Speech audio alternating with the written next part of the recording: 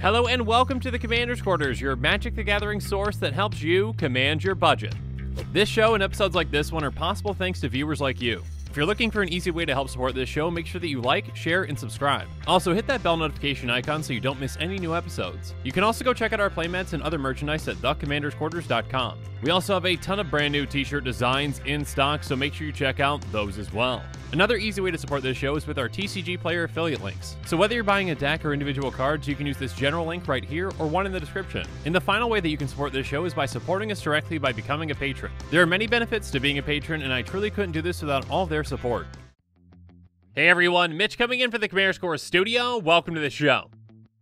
So the Precons were not supposed to come out last week, they're supposed to come out this week, and yet last week we got some massive Precon leaks, including some, well, what I think are going to be incredibly popular commanders with Jolene and Benny Brax, and a ton of other exciting cards. I mean, I think on that episode I talked about 18 cards or so, quite a bit. But of course, the craziness of this spoiler season is not done just yet, because we've got even more leaks today. My goodness, do we have a ton of leaks. So yeah, I'm gonna do my best to go through these as well as I can, but these cards are as new to me as they are to you, so if I make any mistakes, well, that's completely my fault. It's got nothing to do with Eddie this time, so I cannot blame Eddie. So with all that said, let's jump into it.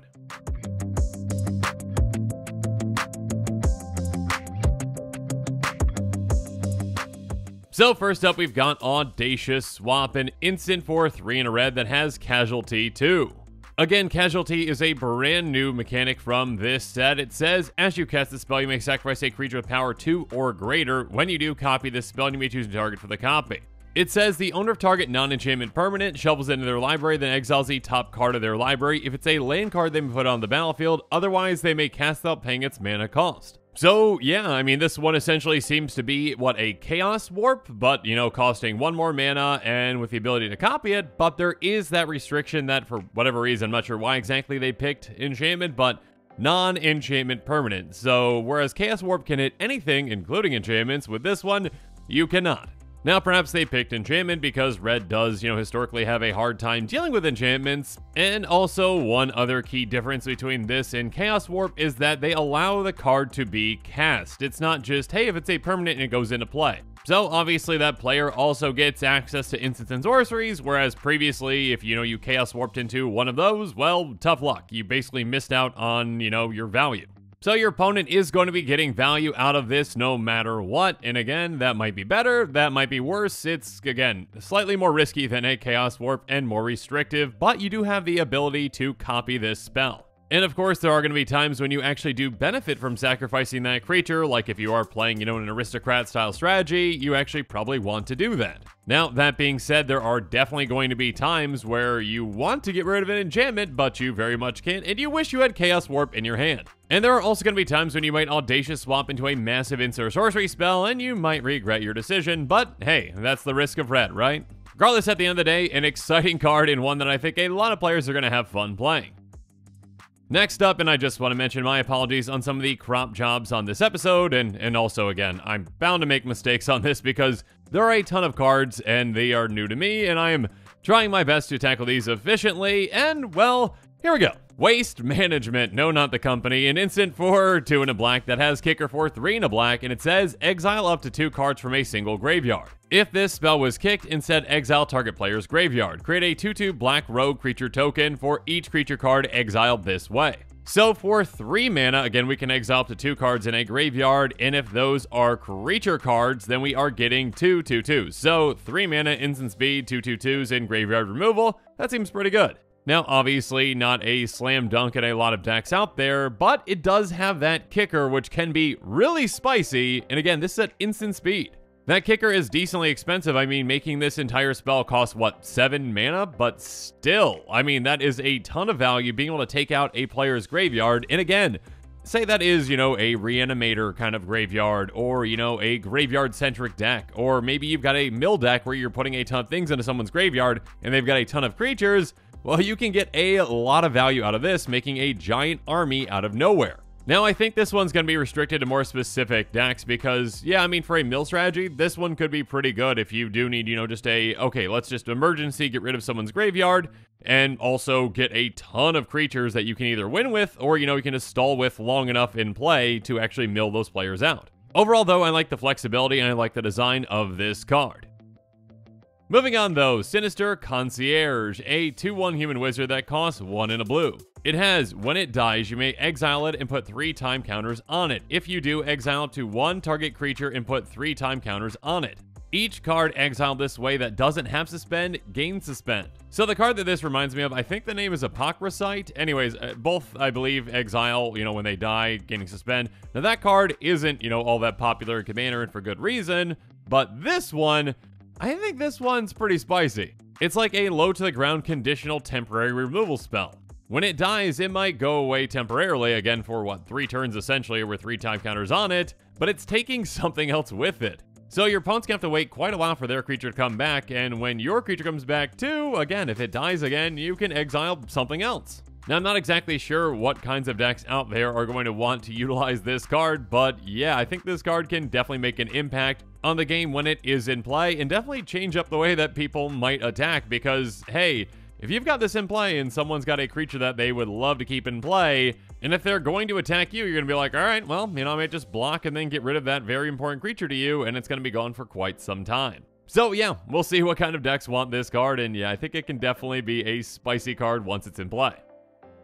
Next up, though, we've got Spellbinding Soprano, a 2/2 human bard that costs 1 in a red. It has, when it attacks, instant sorcery spells you cast this turn cost 1 less to cast. And on top of that, this has Encore for 3 and a red. So yeah, that seems pretty spicy. So in a way, this is kind of like a Goblin Electromancer to start off with, though obviously you do have to send your creature into combat to actually get that effect. That being said, your opponents might not want to block because, well, if they do take this creature out and it's in your graveyard, you can encore it back out. And again, I probably should have mentioned encoring basically is you exile the creature from your graveyard. For each opponent, you get a token copy of it that has to attack that turn. Then that creature is sacrificed at the end of the turn, or end step, or whatnot. But yeah, basically you get 3 copies of this in Commander, and then when you attack with those again, your instant sorcery spells are going to cost 3 less to cast, which is a massive amount. So this can save you a good amount of mana throughout the game when it's just this one in play, but when you've got 3 in play, you can have that massive turn where you're saving 3 mana per spell that turn. Sorry, per instant sorcery spell. But yeah, for the decks that you're playing with this, there are going to be spell slinging decks, maybe, storm kind of decks out there where you're just casting spell after spell after spell, and 3 is a massive amount. So this card can have an impact early in the game and also later in the game as well. It can have a massive game-ending impact too. It's definitely going to be interesting to see kind of how, again, those spell slinging and storm decks can utilize this card and which ones are going to want it.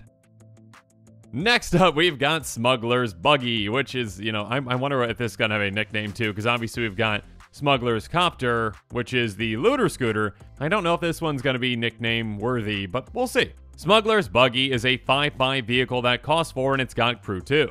On top of that, it's got Hideaway 4, so when it enters the battlefield, you look at the top 4 cards of your library, exile 1 face down, then put the rest of the bottom of your library in a random order. On top of that, whenever Smuggler's Buggy deals combat damage to a player, you may cast the exiled card without paying its mana cost. If you do, return Smuggler's Buggy to its owner's hand. So this is a repeatable hideaway effect on a vehicle, one that, well, does cost 4 mana, though it is a 5/5, but it doesn't have any evasion or, trample or anything like that, or ways to get it through.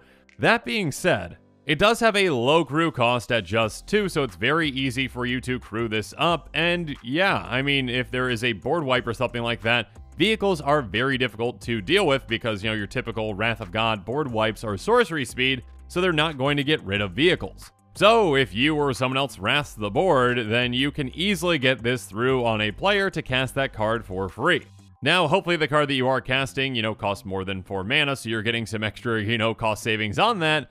But then, yeah, you can just replay this, Hideaway 4 again, and then, get some additional value out of that again. So a really interesting repeatable hideaway effect that we're seeing on a vehicle. Now, obviously, vehicle tribal kind of decks out there are definitely going to want to utilize this card, or maybe, a deck like, Galta, Dinos in Cars, because Dinos in Cars is fun. Moving on though, next up we've got Maestro's Confluence, a sorcery for 3 blue, black, red. So quite a bit of mana there, but let's see what this one does. Choose 3, you may choose the same mode more than once. Return target monocolored instant or sorcery card from your graveyard to your hand. Target creature gets -3/-3 until end of turn. Goad each creature target player controls. So essentially either recur 3 things, maybe take out 3 small creatures, or, a big creature and a small creature, or a massive creature, or goad everyone's creatures, or, some combination of all these. I mean, 6 mana is a lot for a spell, but this one does give you some good flexibility. That being said, for that third one, Disrupt the Quorum does the exact same thing, and it costs 4 in total. Obviously, it's nowhere near as flexible, but if that's what you're choosing, you are paying a bit more for that. Now, that being said, obviously, goading everyone's creatures is an incredibly powerful effect that can really change the game. And obviously, if you do have 3 monocolored instant or sorceries in your graveyard, that can be a lot of value getting 3 cards back. That being said, that monocolored restriction can definitely come into play, and there might be times where there's a multicolored instant or sorcery that you're going to wish that you could get back, and unfortunately, you cannot. And also, if that second mode is what you are just choosing, paying 6 mana to just take out, 1 or 2 creatures might not really be the most cost-efficient way to go about it. So my initial gut reaction to this Confluence is that it's not quite as powerful as the other Confluence that we've seen so far, which I believe was the Riveteers. But yeah, there definitely can be some Grixis decks out there that can utilize this spell if they really, like recursion, or, getting rid of certain creatures, or, especially causing some chaos and goading some creatures. Moving on, we got Make an Example. It's a sorcery for 3 and a black that says, each opponent separates the creatures they control into 2 piles. For each opponent, you choose one of their piles. Each opponent sacrifices the creatures in their chosen pile, and piles can be empty. Now, if an opponent does decide to make one of their piles empty, well, you could just, say, okay, well, get rid of all of your creatures then, so they might not want to do that. That being said, yes, this is the type of card where you can make deals with, and yeah, your opponents might be willing to make a deal to keep certain creatures in play. So yeah, but at face value, this is kind of like a Fact or Fiction, but for creature removal. Obviously, with the more and more creatures on the board, the bigger of impact this makes, taking out more creatures for just 4 mana. That being said, if one of your opponents has, 1 key creature in play and a good amount of other creatures that, aren't nearly as important, and they give you the tough decision of picking between those 2 piles, it can be a very tough choice, not taking out, 5 creatures instead of just 1 when you want to get rid of that 1 very badly. Definitely an interesting card that can lead to some very interesting choices, and again, one that you can wheel and deal with, but at the end of the day, I think there are better forms of removal out there, and we'll see what kinds of decks really want to utilize this. Again, it definitely could be, more of a political card where you kind of make those deals with those opponents, being like, okay, look, hey, if you make these piles this way, I'll let you keep this pile as long as you don't attack me with those creatures for 2 turns, let's say. Something like that.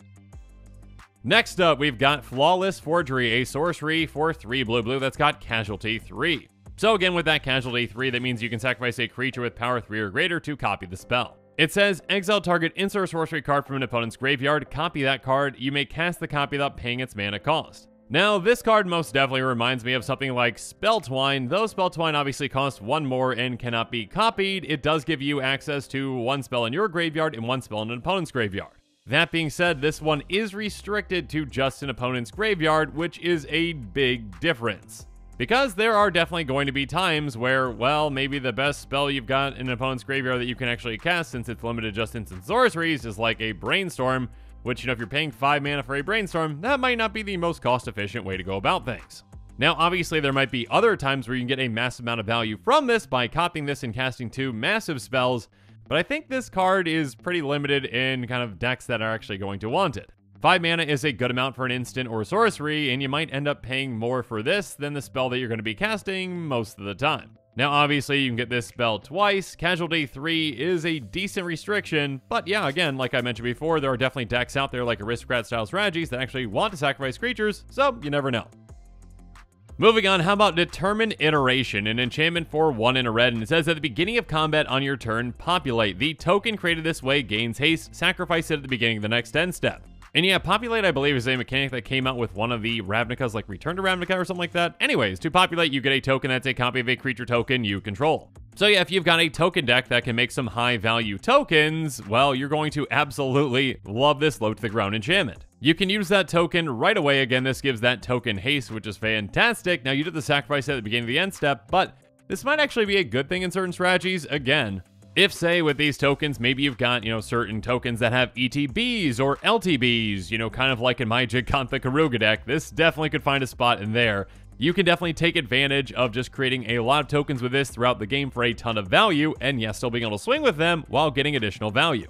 Again, for just 2 mana. Now again, this is a pretty specific enchantment, and obviously it's not going to fit into decks that aren't going to be making creature tokens, but for those decks out there, this can be a ton of value throughout the game for just 2 mana again. Yeah, I'm pretty excited about this one for that deck. So here's hoping it is budget friendly.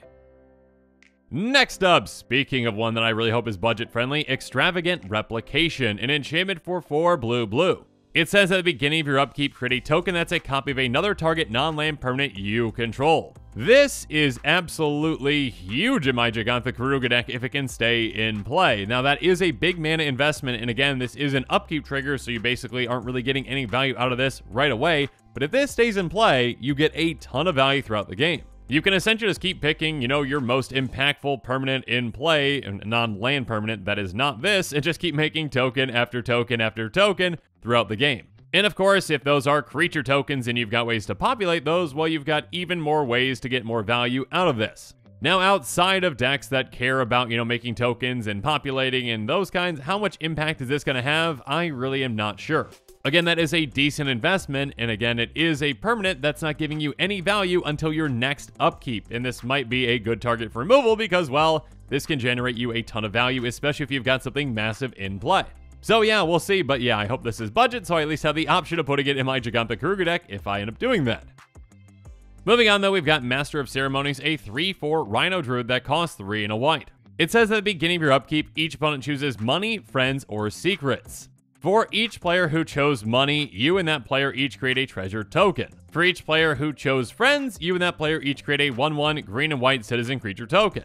For each player who chose secrets, you and that player each draw a card. So with this 4 mana Rhino, again, if it can stay in play, you are getting an upkeep trigger that can generate you a good amount of value on each of your turns. Obviously, you are also giving value to your opponents as well, and they are making the decision, but still, I mean, there's going to be times where that player would like an extra mana on their turn and they want a treasure, so congratulations, you also get a treasure. Now, if they want you to get probably the least amount of value out of this, they're probably going to give you that citizen, and they'll take the creature token as well, but yeah, there are definitely going to be times where they want to draw a card as well desperately, and then you're going to get another card as well. And of course, there are ways to get even more value out of this than your opponents by having something like, Anointed Procession in play to double up your tokens, or, some way to draw even more cards like Teferi's Aegis Insight. And of course, again, this is the kind of card that I think definitely fits in those politics-style strategies where you kind of wheel and deal with opponents, and you're like, hey, if you do this for me and pick this one, I can do something for you. So yeah, definitely a card that can put an interesting spin on a game and can definitely lead to some interesting plays. Next up, we've got Into Deep, and yeah, now I've got the Sum 41 song stuck in my head now. It's an enchantment aura that costs blue. It has Split Second, so yeah, Split Second's back, which basically means as long as this spell's on the stack, players can't cast spells or activate abilities that aren't mana abilities. So for the most part, it is impossible to stop this, except for, with like special actions and stuff like that, but yeah, it is very difficult to stop. Anyways, enchant creature, planeswalker, or clue. It says enchanted permanent is a colorless clue artifact with pay 2, sacrifice this artifact, draw a card, and loses all other abilities. So it's no longer a creature or planeswalker. So yeah, this is a very interesting piece of tech that can be very impactful in a lot of situations. At a certain point, it's kind of like a 2 mana removal spell that is going to be very hard to stop again. I mean, obviously your opponents can remove this, it is an aura, but still, if they don't have a way to take this off, they're going to have to pay 2 to sacrifice their own, again, what was a creature or planeswalker, and get rid of it. So, if that is their commander, to recast it. And yeah, that can be a good amount of mana investment for them to do all this just to get something back. So this is kind of along the lines of those, Darkstale Mutation, Kenris Transformation type cards. But yeah, definitely an interesting take on it. And it's going to be interesting to see what kinds of decks want this. Moving on, we've got Currency Converter, an artifact for 1 that says whenever you discard a card, you may exile that card from your graveyard. And by paying 2 and tapping it, you draw a card, then discard a card. So at this point, it just looks like Bag of Holding, but let's see what's different. Tap, put a card exile with Currency Converter into your graveyard. If it's a land card, create a treasure token. If it's a non-land card, create a 2/2 black rogue creature token. So this one is definitely an interesting one. Again, it's kind of like Bag of Holding, where you're getting additional value from getting cards into your graveyard by discarding them because they get exiled. And then with Bag of Holding, you can get that back. With this one, it's more so you can get those cards back in your graveyard kind of one at a time essentially with this. I mean, obviously, if you got ways to untap it, great, you can do more. But it essentially says, hey, if you're getting lands back, great, you get a treasure token. If it's not a land, you're getting creature tokens. Now, this card does seem to be pretty specific. Again, if you've got a deck that doesn't have a lot of discard effects, you're not going to want to utilize that. And even if you do have a discard deck, if it's a deck that actually cares about having things in your graveyard, you're not going to want this either because it's going to take you a while to actually get those things back. That being said, again, if you have a discard deck that doesn't care about having things in your graveyard, well, you can just essentially get extra value out of your discards and get mana back from them, or, get creature tokens as well. And of course, if you've got ways to untap this, again, you've got ways to generate even more value out of this. And yeah, maybe commanders like Tormod or Sir Conrad might care about this because they care about, cards either coming in your graveyard or leaving your graveyard, etc., etc., etc. But I think this card is going to be pretty specific for the decks that actually want it.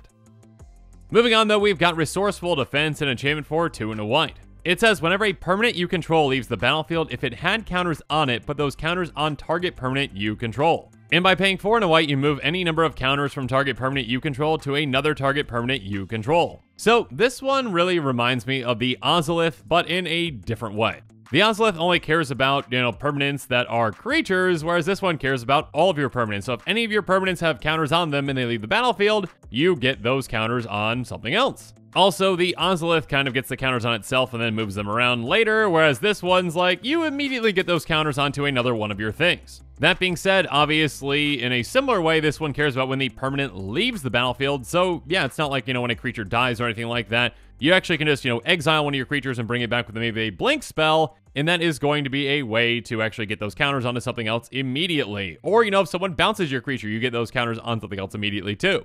And even if, say, you don't have another creature in play and you want to move ++1 counters when the creature leaves play, you can still, put those on a land or something else and then just pay that mana later to actually move those counters to that creature when it comes back. So yeah, for decks that really care about counters and making sure that they can kind of keep the mass amount of counters that they have, yeah, this could definitely be a card that can impact them.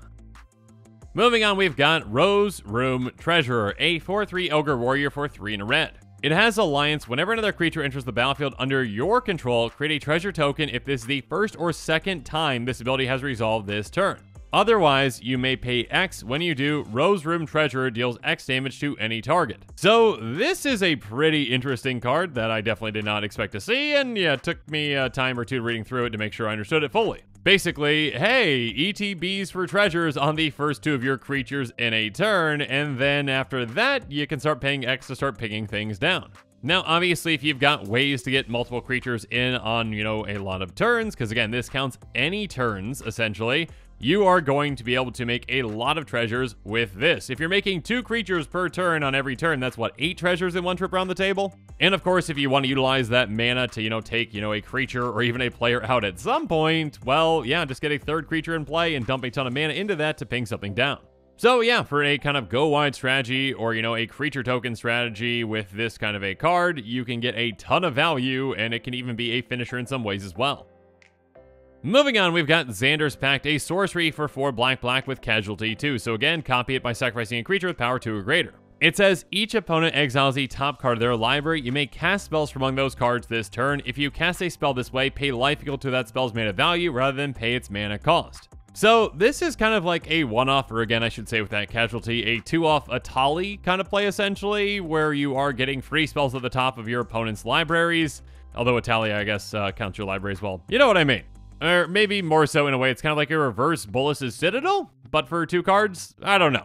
It's an interesting card for sure. Now, obviously, this spell can just really whiff. You hit things that you don't need, or you hit things that maybe have too high of a converted mana cost that you don't want to pay all that much life towards. Or yeah, you might just hit some really impactful things, and this could make a huge play for you. Again, you could basically cast up to 6 spells with this, essentially, if you do have that casualty too. And of course, if you've got, top of the library manipulation for your opponents, where you kind of can know what's on top and, know when you want to cast this, great. But there's definitely times where this can whiff.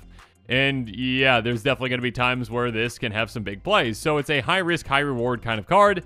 And I'm not really sure exactly what kind of decks out there are really going to want it. Again, maybe a deck that really cares about top library manipulation or utilizing your opponent's cards, that could definitely find a spot in those decks. Next up, though, we've got Cryptic Pursuit, an enchantment for 2 blue, red, and it says, whenever you cast an instant or sorcery spell from your hand, manifest the top card of your library. And whenever a face-down creature you control dies, exile it if it's an instant or sorcery card. You may cast that card until end of your next turn. So this is a very interesting card that essentially kind of gives you an extra value out of casting instants and sorceries by basically giving you a 2/2 creature, which again comes off the top of your library, and your opponents have no idea what that card actually is underneath. And that, again, can be very impactful because when those creatures do die, if they are instants and sorceries, you can cast them until the end of your next turn. So this can essentially just give you free 2/2s throughout the game by just casting instants and sorceries, and then also access to spells if those were actually instants and sorceries on the top of your library. And of course, with those manifested cards, if they are actually creatures, you could flip them over for their mana cost if you really want to. So yeah, this card has a good amount of potential for decks out there that might be casting a ton of instants and sorceries. I mean, at the end of the day, it's kind of like a Talran Sky Summoner in play, but for, not flyers, but still just make 2/2s that also can give you extra card advantage throughout the game if they are instants and sorceries that you can utilize again. Overall, definitely an interesting and unique card. Moving on, though, we've got Aven Courier, a 1/1 bird advisor with flying that costs 1 and a blue. It has, when it attacks, choose a counter on a permanent you control, put a counter of that kind on target permanent you control if it doesn't have a counter of that kind on it. So this is kind of like a weird individual proliferate effect, but in a different way. Essentially, you are spreading counters around, one at a time, but yeah, if something's got, a flying counter on it, or a, indestructibility counter on it, or a shield counter on it, those can be some higher value counters that you're essentially getting on other things. And obviously, this does work with, +1/+1 counters as well, which can be impactful, especially for decks that might also be proliferating to, at least get one counter on those things so that you can start building up those counters with those other proliferate effects. That being said, though, do keep in mind that this only counts your permanents. So yeah, you can't, give those negative kinds of counters like -1/-1 counters to your opponent's creatures because you can only target your own. But yeah, for a deck out there that might be utilizing a lot of counters that they want distributed, sure, this could definitely find a spot. Next up, we've got Park Heights Maverick, a 2/2 human soldier with Dethrone that costs 2 and a green. Park Heights Maverick can't be blocked by creatures with power 2 or less, and whenever it deals combat damage to a player or dies, proliferate. So first up, obviously this can get larger because of that Dethrone if you keep attacking the player that I believe has the highest life total or tied with the highest life total, so yeah, you can keep making this larger and larger throughout the game. On top of that, it can be more difficult to block because your opponent's tiny creatures can't, jump block it if they really want to, or, can't team block it. So your opponent's going to need, 2 power is not a ton. So yeah, if they've got a creature with 3 power or more, obviously they can block it, but still this can help you get through on a good amount of situations. And of course, when it does hit your opponent, it can get larger and larger because, well, you're going to be proliferating. So yeah, you can just keep growing this and obviously other things as well with counters. And obviously you get an additional value when this dies being able to proliferate as well. So yeah, if you're in a counters build, maybe you want to consider this card if you want an additional proliferate effect. Moving on, though, we've got Dogged Detective, a 2/1 human rogue that costs 1 and a black. When it enters the battlefield, you're going to surveil 2, and then whenever an opponent draws their second card each turn, you may return Dogged Detective from your graveyard to your hand. So surveilling, like Scry, isn't card advantage, but it is card selection, and unlike Scry, again, a lot of decks out there really care about their graveyard, so getting cards into your graveyard can be very impactful. On top of that, obviously, this can be a creature that can repeatedly keep coming back to your hand because, well, in a game like Commander, players love drawing cards, so you're probably going to have multiple times where your opponents are drawing multiple cards in a turn, and when they do, you get this back to your hand. So perhaps an aristocrat-style strategy, or maybe one that cares about the graveyard, can heavily utilize this card, again and again and again throughout the game, not, just for a body on the field, which can be great, but also, again, for that repeated card selection with Surveil. So, in a way, it's kind of like a reassembling skeleton-ish. Nowhere near as impactful because you can't get it back right away and it doesn't go right into play, it goes into your hand. But again, one that does provide you value in a different way with that Surveil. Next up, though, we've got Mask of the Schemer, an artifact equipment that costs 2 and a blue, and it's got an equip cost of 2. It says, whenever equipped creature deals combat damage to a player, it connives X, where X is the amount of damage it dealt to that player. So conniving is a new mechanic from this set. Basically, you draw cards and discard cards, and if you're discarding non-land cards, you get a +1 counter on this creature. So yeah, if you can get a massive creature to get through on an opponent and dish out a lot of damage, you can get a ton of value out of this. Essentially, this is, hey, yeah, loot X, based off of that damage, and then also grow your creature. Well, maybe not quite X again, it's by discarding non-land cards, but still you can grow your creature again and again and again to help them hit for more and more and more each time, to help you get even more card selection out of this. In a deck that might revolve around equipment or, getting a massive creature through, I mean, yeah, a Voltron strategy might want to utilize this card just for, again, all that card selection, and then also a way to just grow that creature throughout the game. Moving on, though, we've got yet another Confluence with Obscura Confluence, an instant for 1 white, blue, black. Like the other Confluences, it says choose 3, may choose the same mode more than once. Until end of turn, target creature loses all abilities and has base power toughness 1/1, or target creature connives, or target player returns a creature card from their graveyard to their hand. So you can essentially make 3 creatures tiny and take away all their abilities, make 3 creatures connive, or I guess the same creature connive 3 times, or make target player return 3 creature cards from their graveyard to their hand, or again, a combination of any of these. To be honest, I'm not really blown away by this, and I'm not sure exactly what kinds of decks out there are going to want this. I mean, yes, that first mode can be impactful in the right situation. If your opponent's attacking with certain creatures and you want to get rid of some of them, you can make them really, really small and take away all their abilities, so that can be great. Looting, again, and getting some counters on a creature can be good as well. And yeah, if you don't have any creatures in your graveyard or any ones that you really care about getting back, that last mode is just kind of gone. Now, obviously, it's just a first impression on this card, so I could be wrong on this, but yeah, it definitely does not blow me away, and I think, another Confluence like the Riveteer's Confluence is definitely going to have more of an impact in Commander. Next up, though, we've got Prosperous Partnership, an enchantment for 1 red, white. When it enters the battlefield, you're going to create 2 1/1 green and white citizen creature tokens, and by tapping 3 untapped creatures you control, you create a treasure token. So 3 mana, make 2 creatures, and yeah, that second part is definitely going to be the more impactful part of this card, but obviously the first lets you get there. Being able to tap 3 creatures for a treasure token can help you a lot throughout the game. I mean, maybe in a go wide or a token strategy, you've just got a ton of tokens in play, and maybe you're just holding them back for the time being. Right before your turn, you're just like, okay, I've got, 9 creatures in play, cool, just tap them all to make a treasure token for each, 3 of them, so 3 treasure tokens. And of course, if you have ways to untap creatures, untapping your army with something like maybe 2 arms, you can definitely do that and utilize this card even further to make even more treasure.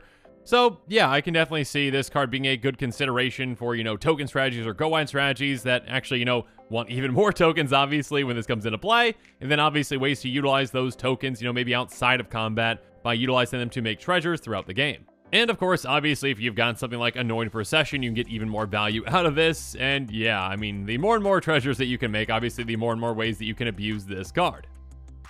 Moving on, though, next up we've got Sky Boon Evangelist, a 3/3 bird advisor with flying that costs 4 and a white, and when it enters the battlefield, you're going to support 6. It says, whenever a creature with a counter on it attacks one of your opponents, that creature gains flying until end of turn. Now, support 6 basically means that you get a +1 counter on each of up to 6 other target creatures. So yeah, obviously, the more creatures that you have in play, the more value that you get out of this. And of course, by getting counters on essentially all of your creatures, that can really impact you by basically being kind of like a wonder effect by saying, hey, my creatures have counters, therefore if they attack you, they get flying until end of turn. Now again, that is until end of turn, but obviously that is kind of more impactful, just being able to swing at players and, being able to get damage through with that kind of evasion. It's not going to help you, when it comes to blocking because your creatures want to flying then, but still. So yeah, this card can definitely make an impact in a go-wide strategy, maybe a token strategy, or one that really cares about counters on creatures, and, one that might be aggressive.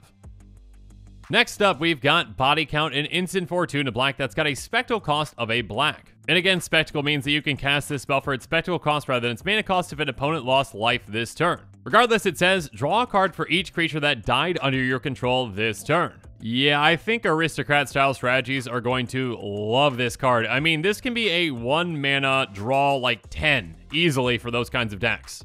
I mean, even just paying 3 mana is not all that bad, and again, all you have to do is get 1 point of damage or, 1 life lost on one opponent to actually just cast this for just 1 mana, again at instant speed. And Aristocrat-style strategies, again, obviously love sacrificing a ton of creatures in a turn, so yeah. However many of those creatures you want to sacrifice, you get to draw that many cards at instant speed, again, for maybe just 1 mana. And of course, even outside of Aristocrat-style strategies, or even, with them too, this is just great board wipe protection in a way, or at least I should say, you get value out of, your things being wiped because, hey, for again, either 3 or 1 mana if someone lost life that turn, or an opponent lost life, I should say, you are just essentially replacing all those creatures that you lost with card draw. And keep in mind, again, this doesn't specify non-token, so yeah, I think this card can make a massive impact in certain decks out there and can be a great value card in other ones as well.